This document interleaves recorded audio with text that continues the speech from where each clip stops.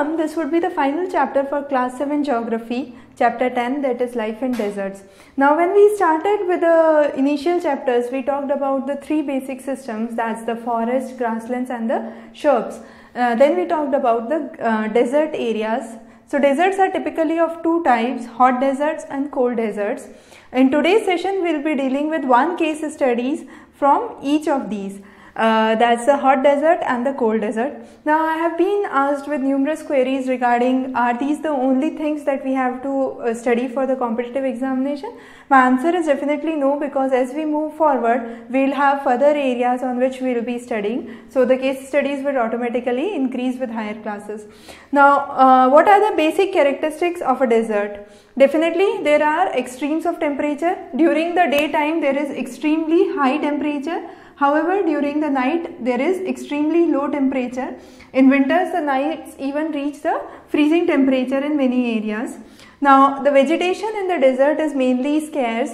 You have the main vegetation that's in the form of cactus, and in cactus if you see, you have the modification of stem to leaf and leaf to, you have the modification of stem to leaves and leaves to thorn. That's the commonly seen modifications in the trees, and that is the main idea is to reduce the water through transpiration. So reduce water output by transpiration. Now the region definitely has low rainfall. As a result, you have the modifications that you see here in the vegetation.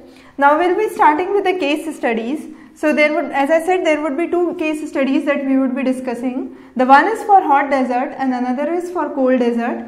For hot desert, we will talk about the Sahara desert in Africa, and for cold desert, we will talk about the Ladakh desert in India. Now Sahara, if we look onto the map of Africa, you have the northern region, that is the Sahara desert. Now this is the world's largest desert area with an area of 8.54 million square kilometers.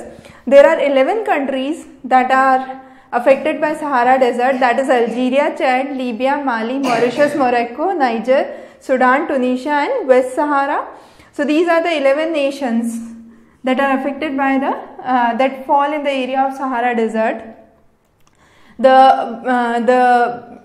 topography here is mainly sand with plain gravels and elevated plateaus in few areas.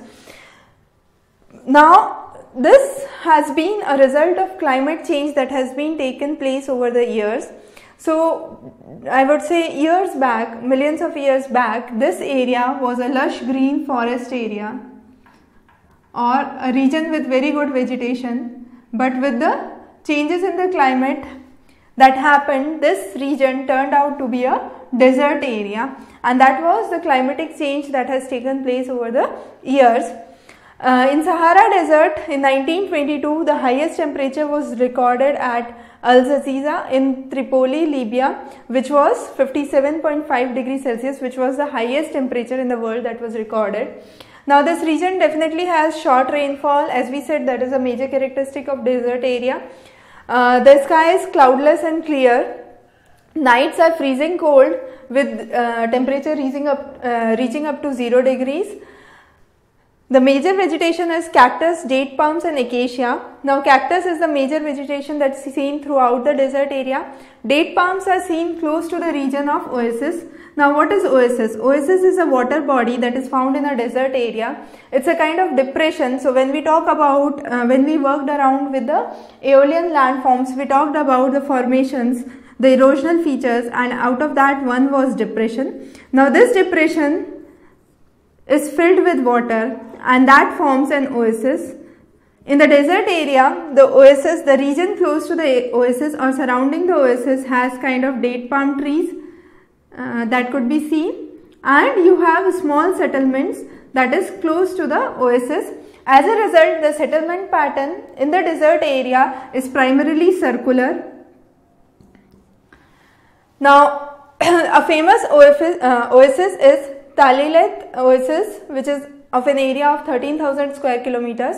The common animals seen in deserts are camels, hyena, jackal, fox, scorpions, snakes and lizards. Out of this camel has a capacity to store water and food for many days. Sahara in itself is rich with minerals and resources. So among the mineral resources, the common resources are iron, potassium, phosphorus, magnesium and uranium that are mined here. It is also a rich oil producing area with Algeria, Egypt and Libya as the major oil producers in the region. Now about the tribes in this region, there are two basic tribes which are known as Bedouins and Turangs.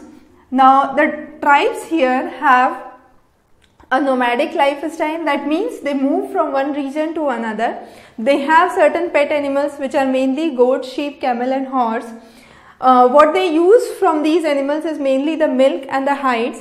From the hides, that's the skin of the animal, that is the leather, they make belts, sleepers and bottles. Then from the hair they make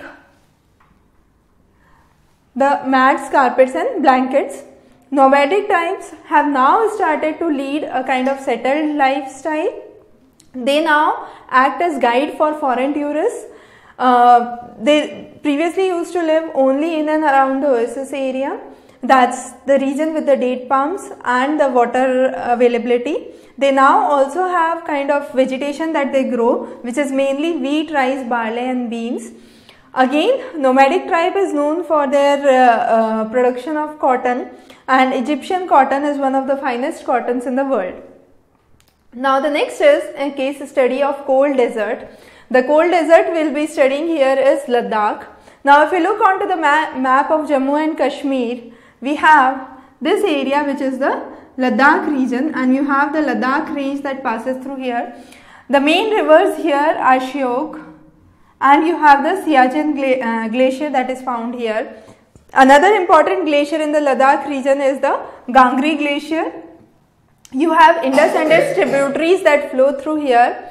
Now the height of the Ladakh region varies from 3000 meters, which is seen in Kargil, to up to 8000 meters in the Karakoram range. This region lies between Karakoram in the north and Zanskar range in the south.